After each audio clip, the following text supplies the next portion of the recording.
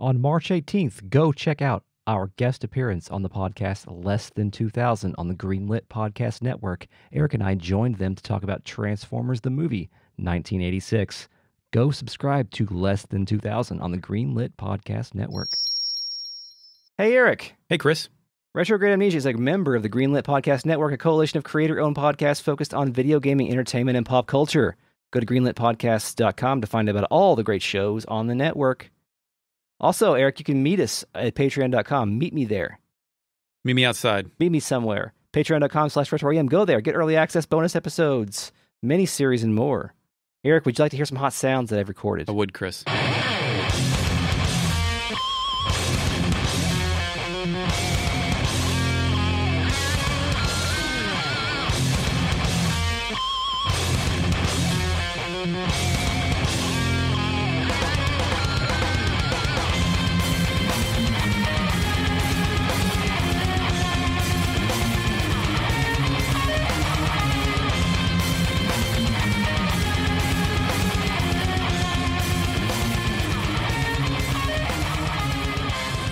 Welcome to Retrograde Amnesia, a comprehensive podcast where we discuss classic JRPGs, chapter by chapter, beat by beat. In this series, we are covering Chrono Cross. Tonight, our unholy swords flow with strength and vigor as our souls are sucked away by the future that refused to die. It is 2020 AD. My name is Chris. I'm also joined tonight by Eric. Hey, Eric. Chris, it's probably 2021 when this podcast releases. No way, dude. You idiot, you incredible Oh, it's fool. November. Yeah. Jesus Christ. Okay, we are also joined tonight by the Real Net, a collective of patrons who are listening to us record live. You too can join the conversation at patreon.com/retroam. We are also joined by the Fake Net, our post-production AI companion, who went to Comic-Con dressed as the Pope playing Battle Arena Toshinden for 3 years. Initializing Fake Net. It was an elaborate costume, one that highlighted John Paul II's more attractive features and reduced the size of his tongue. I fooled the National Enquirer into thinking it was actually him playing Battle Arena Toshinden as Sophia. Okay, not a bad game. I have played it recently. It holds up in the same way that a PlayStation 1 game holds up. When the hell did you play Battle Arena Toshinden? PlayStation Classic. Oh, yeah, it was default on that, wasn't it? Yeah. Just for a few minutes. Duke Stage had good music, dude. Yeah. Playing right now. Fuck you. It has swords. Yes. Okay, so... It had sidestepping before Virtua Fighter. Sorry, go ahead. Yes, of course it did. So... we're on to the new chapter, but the chapter title doesn't change yet in the game because it's a minor spoiler, or a major spoiler, depending on your history with the Chrono series, or the previous Chrono game. So we'll do that in a second. But we now have a key item. It's called the Fiddler Crab. Eric, what's a Fiddler Crab? It's a crab. Thanks. Fake Net, what's a Fiddler Crab? Initializing Fake Net. I explained this in the previous episode, but since neither of you nutters were listening, it is a beautiful sculpture with a claw that shines like a blue jewel, and it's used to access the Dead Sea. Thanks. So we've got to take this thing to the Dead Sea where the tides are different or something of that nature and use it on the world map in your key item inventory, correct? Mm-hmm. And you use that and the screen shakes and like what happens? Like water flushes everywhere? The entire screen turns a shade of navy blue. It starts shaking, then water pours out of the spinning cloud over some rocks on the south end. The rocks vanish, revealing a cave-like entrance to the Dead Sea. But the process here, when you're given a fiddler crab to do this, has somebody ever assumed you know how to do something, then hands you a tool to do it, and you're like, yeah. Whoa, is this an Allen wrench? I don't know what that's for. Yeah, my dad once gave me like a shit ton of tools because he upgraded all of his tools, and Nice. I was like, I don't know what any of these do, Dad. A hammer, screwdriver, okay. Everything else, I don't know what the fuck this is, man. Yeah, we got an expensive knife block with all kinds of knives in it. Yeah. One's got like 2 edges, and I'm like, what the fuck is it? What am I just gonna give me the big one? I don't know what to do. So, yeah. So the world map now identifies this place as Death's Door. Yes, Death's Door. We go to Death's Door. Chris, there's no music here. It's just the noises of waves and wind. Yes, there's a faint water dripping as well. Yeah. And I feel like there's a faint hum, too, of like something magical, like a radiator or something. Yeah. A magical radiator in the background. Somebody left their hairdryer plugged in. Kind of what this is. It's a green cave that is somehow very well lit. Yes. A record of fate is in the corner. As we walk forward, the green floral patterns of the cave grow more colorful, evolving into deep blue, and at the center, around a sword in the floor in pink-purple hues. The sword itself is rusted the hell out. What happens when we approach the sword? Well, did you have Radius with you, by the way? Yes. Okay, so I'm assuming he pops in if you don't have him. But you approach this evil-looking sword. It's a red sword with like 2 extra little kind of blades. Hilt things? Hilt things notching off the side. It starts humming. Yes. And Radius approaches and says something that blew my fucking face off when I was a teenager when I first played this game. Yeah. He says, "What is this? The evil sword Masamune doing here?" And are we going with Masamune, by the way, as our pronunciation? Masamune. Masamune. Masamune. Masamune. Fake net, how do you say it? Masamune. Well, That's how I'm saying it, Chris. I'm going to say Masamune. Okay. Old fake net. Still on standby. How do you say it? Masamune. I'm going to say Masamune. All right, fine. I used to say Masamune, but I'm going to say Masamune because the name comes from a 13th century Japanese swordsmith. Japanese fake net, how do you say it? こんにちは、私の私はその言葉を正宗と言います。 So I'm going to enunciate the final syllable, is why I'm doing that. So that's the best I can do. But this comment blew my head off when I was a kid because, of course, that is a very popular and famous sword that we'll talk about a little bit later from Chrono Trigger. And it's not an evil sword, Eric. Well, Chris. It wasn't an evil sword. It was a good sword. It was a holy sword of light that could slay Magus. Mm-hmm. At this point, I probably forgot what that was, and to me, that's Sephiroth's sword, Chris. Yeah, well, that's the evil true. sword. Yeah, the long sword. Yeah, we'll talk a bit more about that later. I've got some good Masamune facts for us coming up. All right. So Radius approaches this, and an evil force knocks him back somehow. Yeah, it's a sound effect as he kneels and it surrounds it in fine peak energy. Yes. The space around the sword starts to distort as it pulses energy waves. Mm-hmm. Radius says it's no use. We will not be able to proceed without going mad. Yes. Quote, Surge, we have no choice but to withdraw for now. Yes. You know what? Bravo, video game, for making me open this, catastrophe zone and then go in and then it's like, no, you can't come here. No, I can't do it. I can't do it. No good. It's no good. Radius notes that, quote, he must be in there. He says, quote, the negative sentiment associated with that sword has intensified. Implying here that, the goodness that was in this sword previously in the previous game is gone. Somebody evil must have taken it. When Radius says he must already be in there, does he mean beyond the sword or in the sword? I think in the sword. Cool. Yeah, because, we do stuff like that in this video game. Yeah. Norris, who I have with me, asks Radius what he knows about the sword, and Radius just hits him with 5 dots. Nice. He's not talking. He's not doing it. No, I'm out of missiles. Radius then says that only the dragon sword, the Einlanzer, can break the seal of the Masamune. Yes, that's very convenient lore. Yes, it is very convenient. Also, it's curious. I guess Norris is well read, but can you imagine if this was, Draggy or something? Well, for me, it was Starkey, so... okay, so then continue. Starkey asked about the sword, providing Radius the opportunity to talk about the sword. Oh, okay. Well, so Norris gives a little bit extra. Well, Norris knows that the Einlanzer is a sword forged by ancient Dragonians. And then Radius confirms that it was forged by the Dragonites, which is a Pokemon. Yes, of course. Yes. And then... so I guess maybe Norris has some additional flavor here, as opposed to Starkey, who I kind of wish that Starkey just knew that, that it was forged by the... Starkey has downloaded the entire Wikipedia for this planet. Yes. So Radius says that he has placed the sword, the Einlanzer, beside its rightful owner, Garai, which I guess means that sword that we saw in Termina is not a real one. It's just a marker. Was that in both Terminas? Yeah, it was in both, I think. At least there was a grave or a memorial there of some sort. Yeah, yeah. So apparently, its rightful owner is Garai. Garai is who we know as the father of Glenn and Dario, and a former leader of the Acacia Dragoons.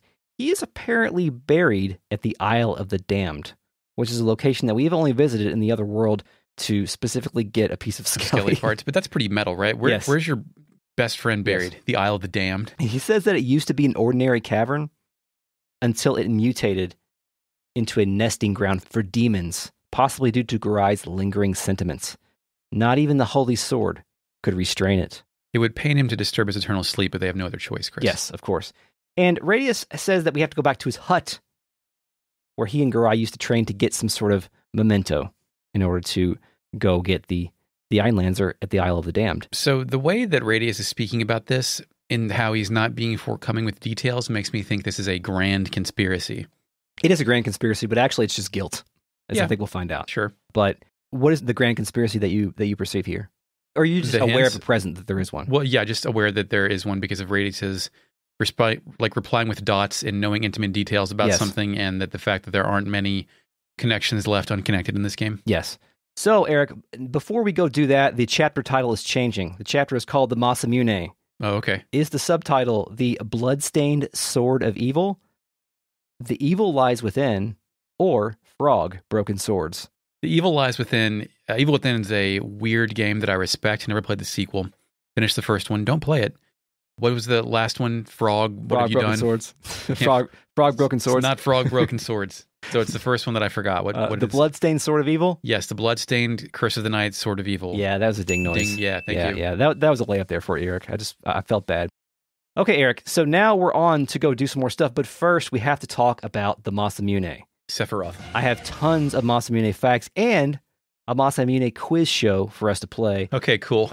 Patrons and non-patrons can hear this. So you want to hear me ask Chris 500 questions about Perfect Works? Get our Perfect Works miniseries at patreon.com. Yes, if you like that kind Literally of stuff. 500. Yes. So the Masamune in the Japanese version of these games is not called the Masamune, strangely enough, even though it's a Japanese word. Is the name consistent across games? Like, are they Yes. referring to the same sword? Okay. Yes, it is consistent across games. The Masamune in lore and in most other games is a katana, whereas this is like just a straight-up broadsword type thing. But it is called the Grand Leon. That's a pretty cool name, yeah. It's way better because it has more of a sort of knightly, chivalrous flair to it than the Masamune, because that's kind of how we would come to know about the sword, is through the experience of Frog and Cyrus and all that kind of stuff. So you're saying if in Resident Evil 9, when Leon gets the sword weapon, he's now called Grand Leon because he's also old now? Yes, he is the true wielder of the sword, apparently. That's what I thought. You say Resident Evil 9? Well, he's not going to be an 8, right? Okay. Yeah, that's true. Okay, so let's talk about the sword itself. It was crafted from a material called the Dreamstone. Hell yeah. An extinct material. It was originally made by one of the sages of the Zeal era, the one that you cannot pronounce very well. Go for it. You're espousing Chrono Trigger lore right now, right? Yes, go for it. Magus should die. No, he's also in Xenogears. You couldn't say the sage's name. Oh dear, Melchior? Yes, Melchior. The sage Melchior made this sword to destroy the Mammon Machine. Do you remember what the Mammon Machine was? Yeah, it's a machine that produces woolly mammoth fur. No, it was a machine built by the Queen of Zeal to harness the power of Lavos in 12,000 BC. That's not going to work. So during the events of the activation of the Mammon Machine, it was revealed that the ruby knife, which is an item that Melchior gave Chrono and friends, is indeed the Masamune in a possibly incomplete form. Once it was plunged into the head of the machine as the ruby knife, the resulting, concentration of energy transformed the knife into the legendary Masamune. This never made any fucking sense to me when I was a kid, when I witnessed it in Chrono Trigger, because it was weird because they just threw a giant knife up at the machine and then all of a sudden it turned into the Masamune. You ever put a knife in a machine, Chris? But plot callbacks, I guess, is what they need to do here.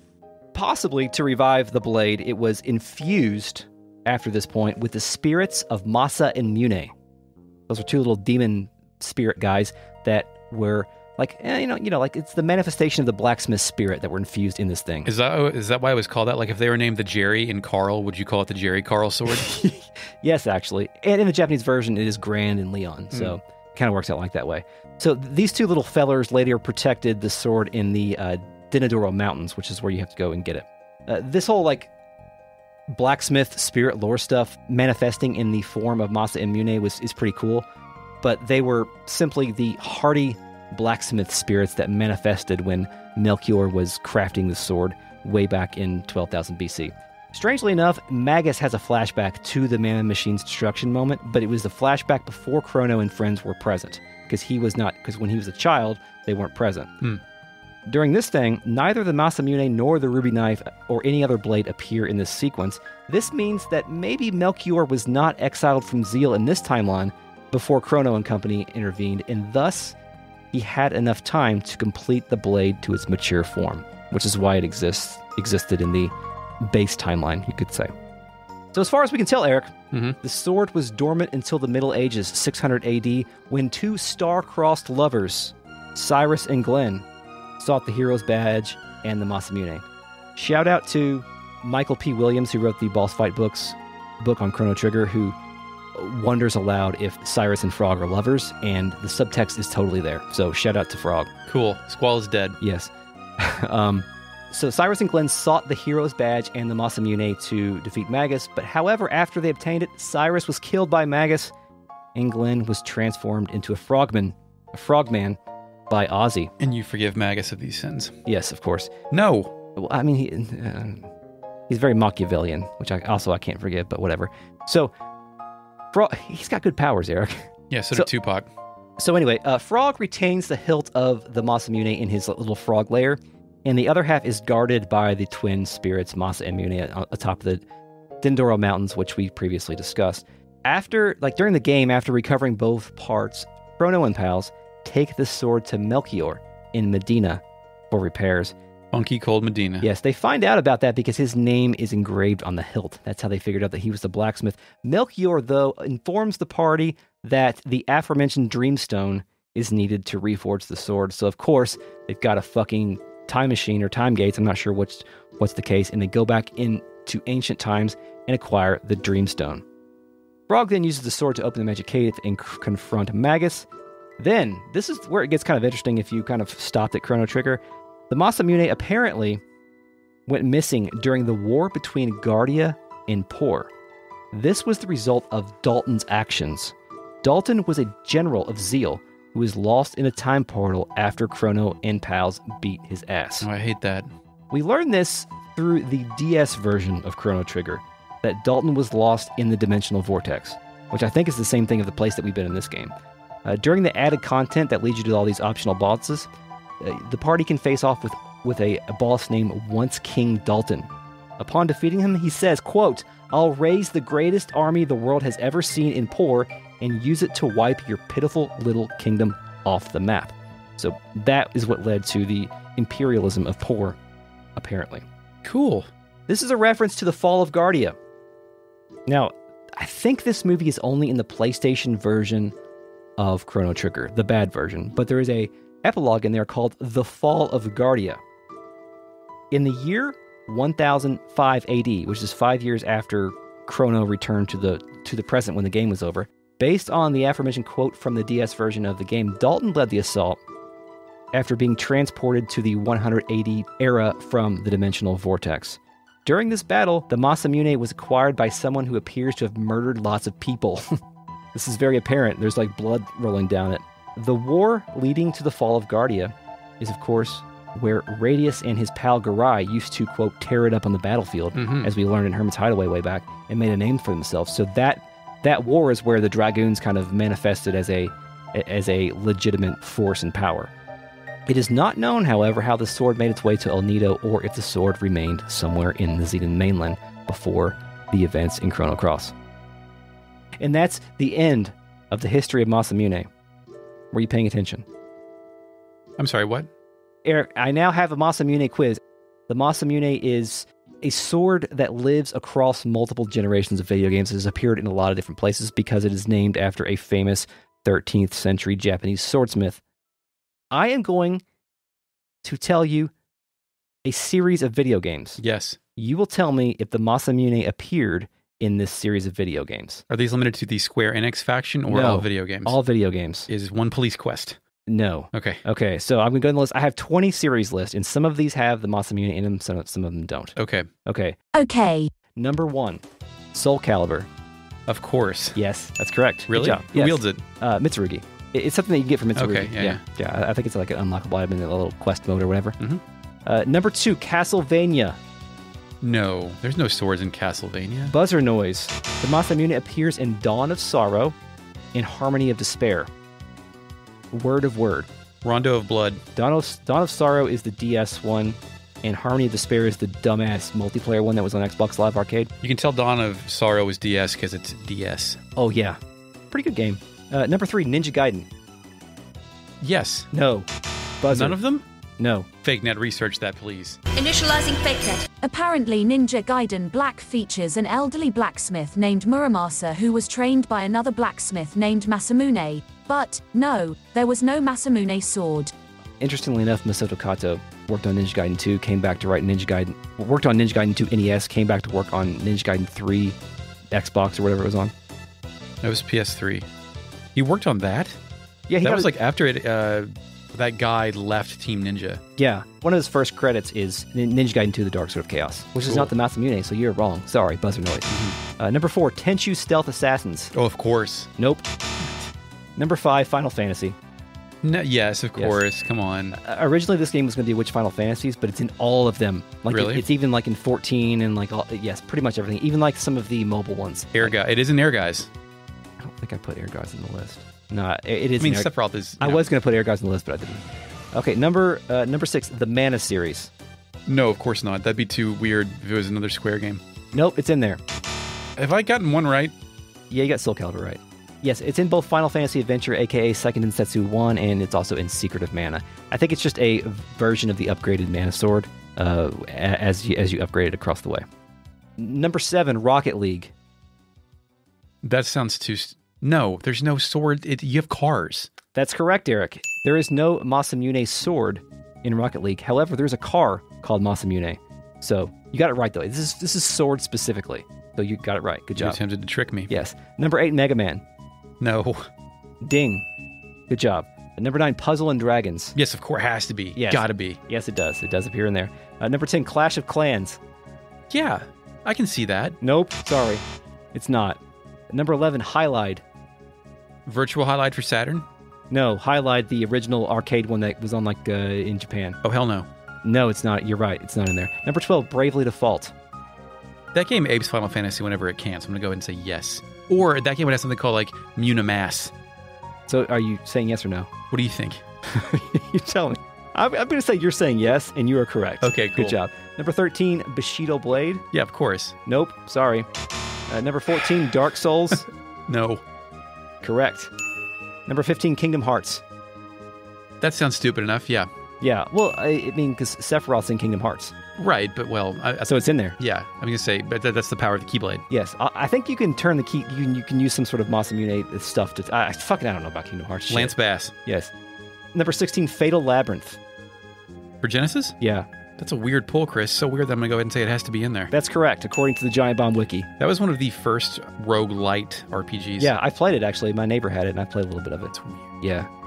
Are you serious? I thought that was like a Sega Channel only. Maybe it wasn't. I saw that in the entry when I was researching this, and so I clicked it, and it did get a physical release later on. Okay. But it was one of those ones that was distributed on your fucking 28.8 baud's modem. It was less than that. It was like 14.4. Number 17, Way of the Samurai. The PS2 Sega.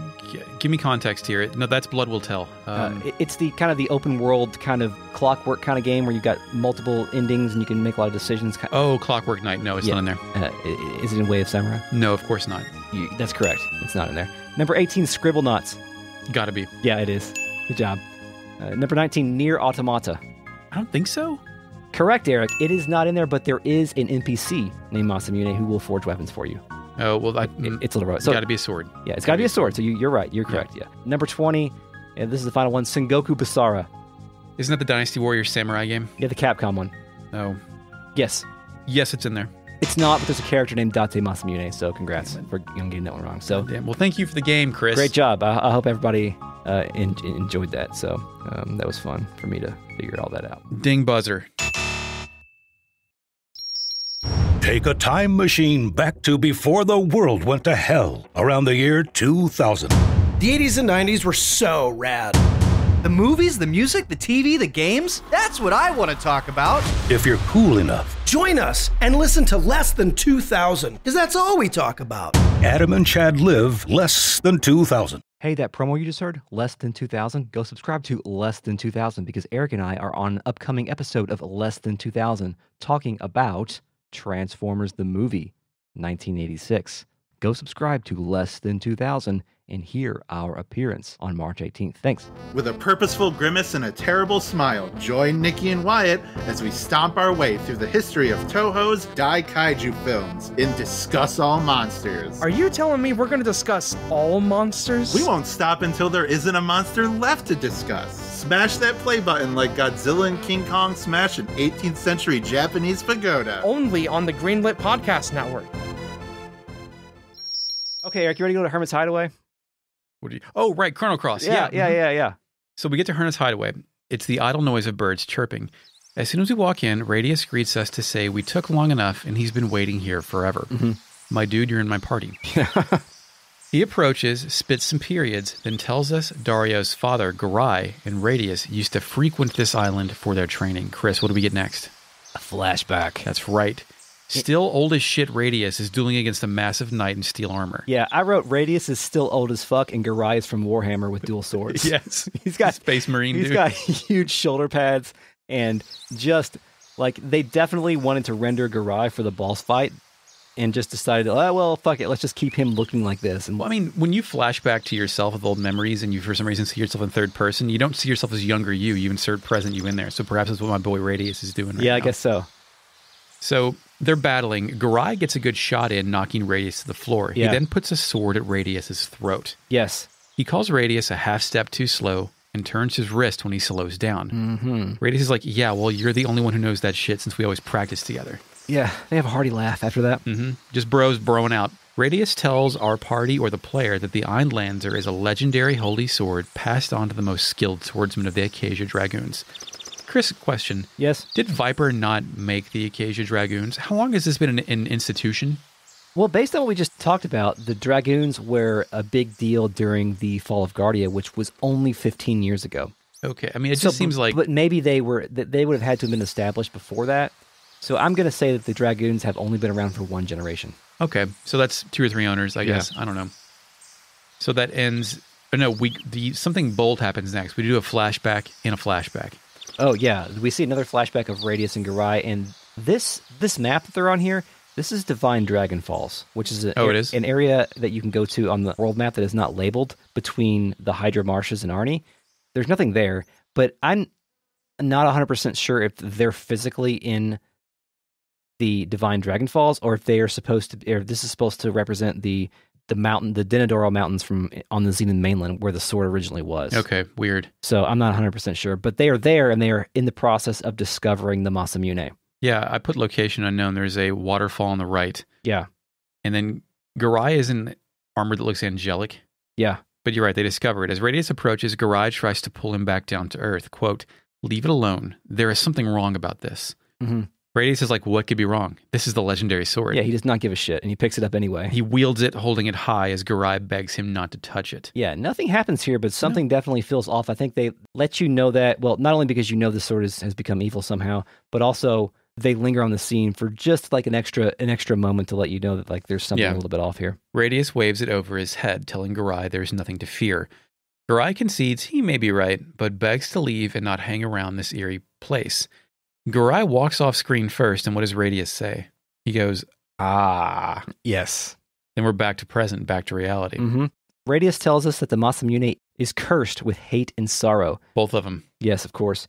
Anyone who lays hands on it will be overcome with negative sentiments and will be driven mad. He doesn't seem to be able to continue the story from this point on. I think he's mistaken, though, because this is not the default state of the Masamune. Like, we know that it's actually a good sword. Well, from his perspective, it is, yes, right? Yes. Ever since whoever had that during the Fall of Guardia, which I'm assuming is Dalton, but I mean, they never made good on that thread. So, but have you ever like wanted to confess something to someone you respect, and you're just like looking for a window of opportunity, and you can't find it to like where to blurt out this thing about how to say? Because Radius does that. He begins to confess something, then says, "That's enough talk for now, and just wait here for a moment." Yeah. He's like, I got to go inside for a minute. He goes to his treehouse. Draggy is walking around like nothing weird is happening. I still don't have Draggy yet. I need to get him soon. I run around. Yes, get him as soon as you can before you go to another. Mm-hmm. I run around and do Half-Life 2 shit while Radius is gone, and the game makes the player wait in real time. Yeah. Radius then comes back out and says something about a mirror that will allow them to make it to the inner parts of the Isle of the Damned. Yes. It's Garai's keepsake. Yeah, the Garai keepsake. Sure, this thing has got magic powers. Of course it does. So that's it there, right? Yep. We then have to go to the Isle of the Damned. Isle of the Damned place. This place looks similarly macabre, but now there seems to be audibly burning torches next to some caves. Yes. God, the crunching, the bone crunching. Noise. I don't like that. It's so good. I didn't notice the tar pits here the first time we came here in the other world. It was different. It was a little bit different organized. But this, of course, this place has earned its name very well. There's bone and viscera field next to a bunch of dragon skulls. The sky is purple and the ground remains a concerning shade of red. Mm-hmm. We get some fights. Yeah, so the first thing that you go fight is a will-o-wisp. Mm-hmm. And I think we saw these things in Viper Manor. Yeah, they're the ceiling sentries. Yeah. And once you kill one, though, they explode open a path, a door for us. If you're next to those certain paths. Yes. Well, the first one is stationary to let you to show you how that works. But then there's a couple more that you can lure in this first section, and you can get an earthquake or carapace. Carapace? Is that Carapace? Carapace? Sure, why not? Carapace. Carapace. Carapace. So my favorite thing about Will-O-Wisps is I love fighting 4 of them and then each of them doing magma burst to me. That was great. Yeah, it's great. I enjoyed that happening. Yeah. Is that the one that makes you confused for some reason? Yeah, something burns you up. You can also fight deadbeats here, which is interesting because we fought those on the SS Invincible in Another World, but then we can also fight the dead head. So it's doing the thing where bosses are just normal encounters now. Oh, I didn't run into that. Interesting. I ran into 2 of them. It gave me an Inferno as a drop, which is real cool. Oh, yeah, that's a good spell. And then later we also fight something called Airframe. Now, Airframe, when you say that, you think, oh, it's some kind of like VTOL from Terminator. Yeah. It's not. It's a tiny skeleton dragon. Yeah, it's a bone pterosaur is what I wrote down. It killed Starkey 3 times. LOL, this is one of the hardest battles of the game for me. I wonder what... Oh, because they're black element, Starkey's white element. Yeah. Ruined him. Wrecked him. Yes. So are we on the second screen now with the spine? Yes. Yeah, this is kind of like a Pac-Man maze. Yeah. Where you go in one door and pop out on the other side of the screen. But on that first screen, there's a body of water that just has to be absolutely filthy. Yeah, it's got to be. Disgusting. But on the left is an entire ribcage of a large dragon. And then you can go forward on the third screen. There's an airframe that'll follow you around as I look at mirrors and enter bright holes. Yes. But yeah, you keep going through one end, coming out the other. How are you supposed to get through this, Chris? You're supposed to crawl under the spine and then pop out on the left-hand side of the map and then use the Garai keepsake on the westernmost mirror. Yes. To pop through. Chrono Cross really knows how to make the most of its assets. Yeah. I mean, these things are pretty detailed. This was the stage in which I was like, man, I am really, really enjoying Norris's overpowered space gun. Oh yeah, is he wielding the gun properly? He's wielding the giant cartoon Jetson space gun and doing a lot of damage. You know how like it seemed like Surge/Lynx has been doing a disproportionate amount of damage to enemies as compared to our party members for the most part because he's just the strongest. Yeah. Norris is exceeding that. He's beating the shit out of them. Yeah. Norris is doing great. So this was the moment in time in which I decided to center all of my forthcoming strategies around Norris's space gun because it's awesome and hilarious to me. Also, just the perspective of Norris just joining up with you, meeting a space alien, getting a gun out of a fish, and Link's going, oh, here you go, you take this fucking thing, I can't use this. Sure, dude. So there's something funny happened here where I couldn't get any of this mirror shit to work, and do you know what I didn't do? Use the keepsake in the menu? I didn't go to Hermit's Hideaway, I didn't even have it. Oh, oops. I was just running around here wasting time. A note's about hating this being stupid, I can't figure it out. And then eventually, yeah, you use the mirror thing, the mirror on the mirror, and you can pass through the mirror and go to the 5th screen. Yes, this screen has some more things that you can lure Wisp to, and I think I only did one of them on here. Yes, one is a cave that reveals an inferno. Yeah. The other is armor called a White Knight. Yes, or Wit, W-I-G-H-T. It's a White Knight, yes, but with no H in the white to imply that it's one of those fucking things from Lord of the Rings or whatever. That's right, of course. Yes. The guide says this thing can only be fought once per game, and I'm going to wait until I get the Forget-Me-Not pot. That will make the encounter more worth it later. Oh, okay. Yeah, I saw that too, but I was like, yeah, whatever. Did you fight it? Yeah, I did. It's a creepy-eyed suit of armor with a face on its chest. Shit. It has an ability called Sadness Wave. Which man, I've got that ability. Which debuffs me. And and I beat him and I got a golden tiara, which is a M defense, magic defense piece of accessory. I'll bet you look pretty in it, Chris. I do look great. I gave it to Starkey. No, I don't know who I gave it to. Put that on your helmet, idiot. So then the final screen. It's a giant cliff overlooking something not unlike Cape Howe. Birds are flying erratically in the background, overlooking a gorgeous field of red, yellow, white, and green flowers. This no longer looks like the Isle of the Damned. Yes, I also noted that this kind of looks like Surge's grave as well, just because it's a cliff with a gravestone at the end. Mm-hmm. And as you approach, you see this sword, and I guess this is the real Einlanzer. On the cliff's edge is some kind of stone or marker, along with a sword stabbed into the earth nearby.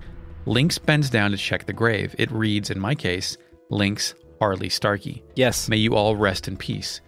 Tight. Oh, shit. Yeah. Yeah, nice own there. You didn't have Radius with you? No. Did he say anything? Did he appear? Approached. Okay. He walked out of nowhere and screams, "No, Garai. Nary a day passes when I haven't looked back on that day."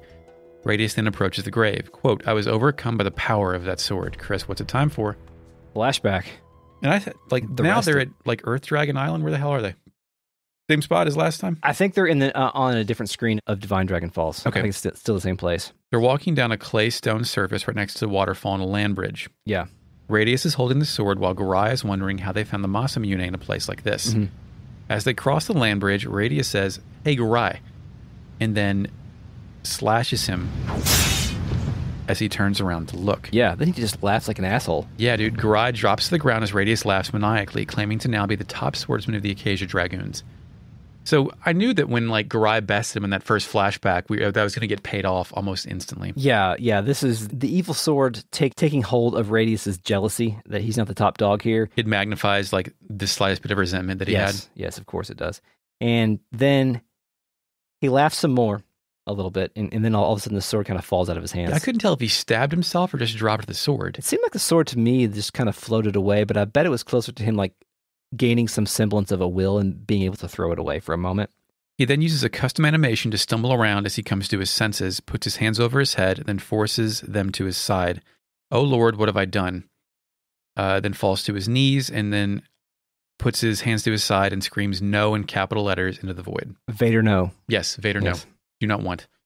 It then flashes back to the Isle of the Damned, and damned as that music hit hard when it starts and launches the player into this shitty wasteland. Yeah. Radius then explains the sword that got the better of them. It tapped into his jealousy. He says, the once renowned Masamune. And of course, when I was a kid, I was like, phew, I'm glad he's saying this because they're not changing the canon. He says, the once renowned Masamune, the holy sword that conquered darkness, could it merely be a tool for murder? Then... Man, most swords are tools for murder, dog. Yeah, I mean, it's a sword after all. Then, the other tool for murder here, the Einlanzer, gleams and text appears. It says, should you feel remorse for what you have done, then you may fall by my sword, you traitor. And huge-ass Garai appears amongst a flurry of cherry petals. Yes, there's god rays of sun and wind blowing in the sunlight. This looks awesome. Yes, he crosses his dual swords, and Radius pleads with Garai. Yeah, he holds both the swords up high in an X pattern. It's awesome. I wish we would do the DX chop after that. Yes.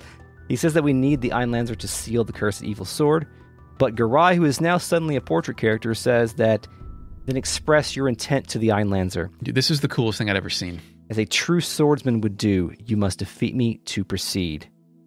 Radius replies, in order to do what is right, must one suffer pain and sorrow. One must suffer that anyway, man. Of course. Garai beckons, and Brink of Death plays. Garai speaks exclusively in badass. Yeah, he does. He responds. He says, do not hesitate. Show me the pride and honor of the Acacia Dragoons. Come, Radius. Radius sits out the battle. In my case, he joined the battle. I have him with me, and this is where I realized Radius doesn't have as much HP as the rest of everybody else. Yeah, that happens. So he got retired after this battle, I think. He was retired. He was Yes. back in the stables. Garai is a white element. So thus, Nice pause, Chris. I opened my battle with a free fall from Lynx, doing 450 damage right off the bat. That was pretty cool. Chris cut down Garai. He has a sick move, though, called Triple Cut. Which Yeah, what's that do? Does a lot of damage. Just beats you 3 up. cuts to Lynx for massive damage. Yes, indeed. I noticed here that when Radius attacks Garai, he pokes him directly in the dick with his with his cane. I mean, old men kind of do that anyway, right? I'm assuming also that Garai doesn't like how it feels to lose to a space gun. Mm-hmm. Like this is shattering. He didn't sign up for this. His honor as a swordsman. It's like, wait a minute, We're being shot with a laser. Yeah, but this is not an easy battle. No. I had to run away once because I didn't want. This was before I realized that I didn't want to have Radius anymore because I was about to beat him with Radius dead and I had no revives left. So I was like, I'm going to back out and come back and do this again. He also has a move called Will Breaker, where he looks to the fucking sky to absorb light energy, then strikes both his swords together to straight up murder Starkey. Yeah. Eventually, Garai killed Lynx. Starkey is dead, but then Harley, the last person standing, killed him on the next turn. Nice. Between life and death. Yeah, and this is a star battle, and I didn't get those level up points for Lynx or Starkey, but I was like, I'm not doing that again. Yeah, it's fine. It'll be fine. Garai's death sequence was he kind of like dematerializes into the ether. Yeah, but he does it in a death pose, almost like he's celebrating. Kind of. He holds his hand up. Like I feel like he's celebrating being released, but like as part of the terms of his damnation, he had to actually try. Like he couldn't throw the match. Yes. So I like when the screen rotates and victory music plays and your main character is dead on the ground. Yeah, that's true. You get the star and you get a Dragoon's honor. Of course, I stole his honor because I beat him with a space gun and hit him in the dick with a cane. Lynx receives Einlanzer. Yes, thank you. I think Radius actually got it. I think Radius received the Einlanzer. Oh. Yeah, which is interesting too because I don't think that you have it in your inventory. I think only Radius can. It's in my inventory. Oh, then I'm dumb and wrong.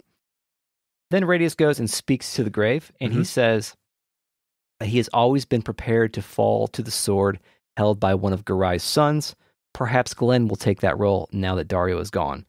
I say, isn't Glenn dead here in this world? No, because we've been told, like, I'm not sure, but someone said Glenn's kind of a hothead, right? Yeah, that's true. And there is precedent in our world for Glenn being separated from the rest of the Dragoons. That's true. I don't know, to be honest. He is dead. However, I must attend to some unfinished business. Please wait a little bit longer, Garai. Forgive me, my friend. And then Radius walks off screen. Yeah, peace out, dude. So then we have to head back to Death's Door. In the home world. Yes, indeed. I've made a grave mistake here, actually. Yeah. I've subbed out Radius, but I've brought in Vaughn. Because I thought maybe his boomerangs would be cool. Yeah. We'll talk about that later. All right. There's now a swirling decay of death noises. Like it seems stronger than before. Yeah. When we got here. Mm-hmm. We approach the throbbing, pulsing mass once more.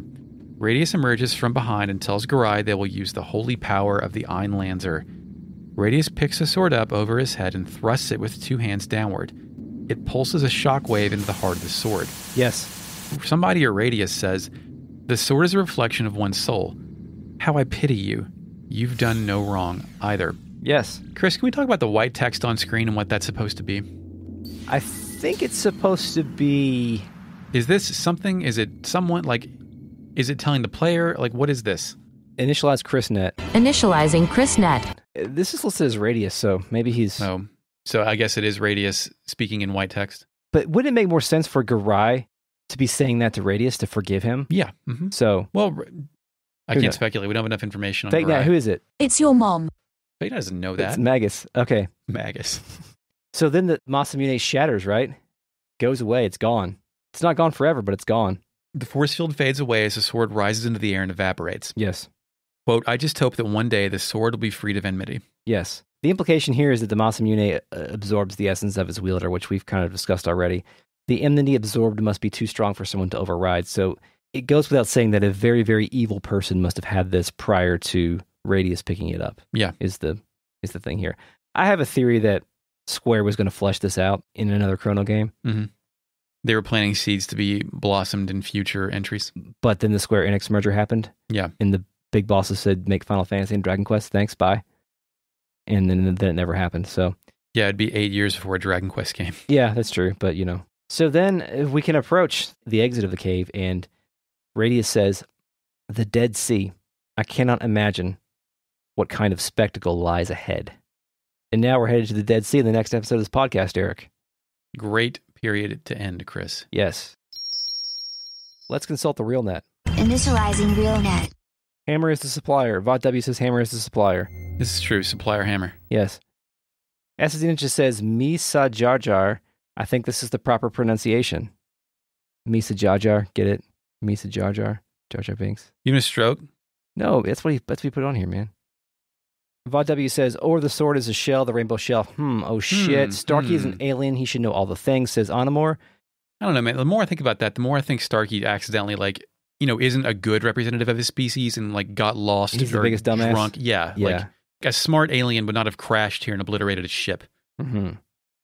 SSD Ninja says, I feel like if Dalton wasn't a general, he'd have been the lead for an 80s cover band, which is an apt description of what Dalton looks like. Yeah, he definitely would have been in, like, Dawkin.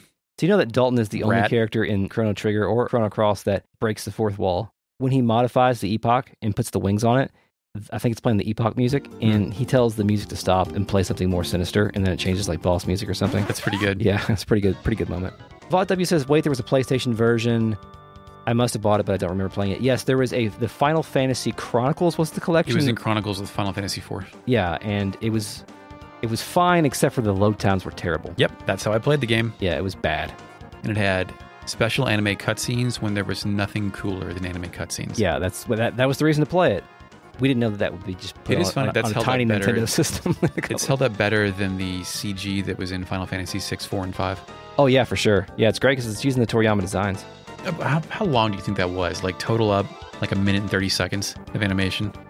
I think it's probably closer to 5 because there's a lot for the ending. FakeNet, in the supercut that's on YouTube, how long are the Chrono Trigger anime scenes? Initializing FakeNet. LOL, it's 13 minutes and 37 seconds.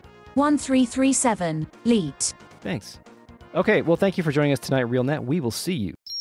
The outtakes are coming right up. This episode is a production of Retrograde Amnesia, recorded on November 11th, 2020. Thank you, Mark Shepard, for the intro track. You're welcome, Chris. Find us on Twitter at Retro Amnesia Pod. Subscribe, rate, and review us wherever you get your podcasts. More importantly, tell a friend about the podcast.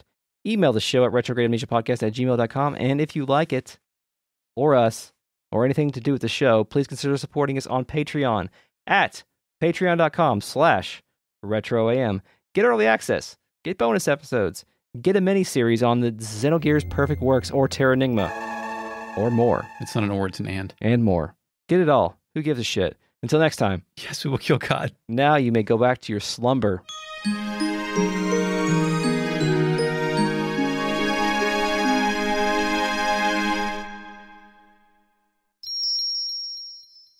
Who's your favorite Air Guys character?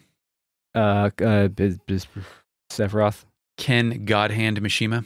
Oh, okay. Is it the same one? No. Ken Mishima. He was a nod to Tekken. Okay, gotcha. Okay, I was getting confused. Oh, okay. no, yeah, not that God Hand. His name's Gene. Laser orb. Let's read the outtakes. No, let's read the outtakes. Read the outtakes. God damn it, dude. Never do two. Never do two. Hello, hello, hello. Is it on, Eric Talk? Hey, what's up, dude? Hey, okay. I'm drinking my final Oktoberfest beer. Which kind? Founders. Oh, yeah, Founders is good. I'm drinking a New Belgium Voodoo Ranger IPA. Voodoo, those come in 6-packs with skeleton men on the box, and I cut them out and taped them to my pantry and upset my wife. There are currently 6 skeletons in my kitchen. Sometimes they're wearing a backpack. Sometimes they're in the lotus position. Okay. One's a spaceman. Cool. I love Voodoo. I don't understand why Voodoo is like an offshoot of New Belgium, which doesn't have that many beers anymore anyway. There was like a variety IPA pack. Hell yeah. That Kyle had. And okay, so Jesus. I think this chair's squeaky because I'm moving so much to stabilize my back. At the end of this podcast, remind me to tell you the actual worst thing I've had to tell my mother. Oh yeah, you never did tell me that. No, I didn't. I forgot. Okay. Are you ready for the next podcast, Yeah, Eric? let's do it, man. Okay. Meet Me Somewhere is a deep cut. It is. No one's typing in the real net right now, so welcome. Hold on. Tiffany also references that weekly when she says, that looks like me, or sounds like me. Whenever she's like, I send her a picture of her from 10 years ago, and she's like, yeah, it's me. Okay, anyway, we'll get back to that. We'll get back to it later. When I played basketball, I couldn't do layups. Missed them every time. I'm just not going to respond to that. The Evil Lies Within is was the slogan, the tagline for a canceled, failed 80s cartoon called Inhumanoids that dealt with giant monsters under the Earth's crust in the Cold War. So it was a documentary? It's pretty good. How do you know about that? I watched it. I had a bunch of the toys. I got on it when I was a kid. When you said failed for some reason, I thought you meant it was never put into production. Like it was. It only lasted 13 episodes, I think. Music, Idol. I put Idol of the Damned. Idle Thumbs. Devil, Chicken. Angel and Devil, Tekken 2. Angel. Devil. Good morning.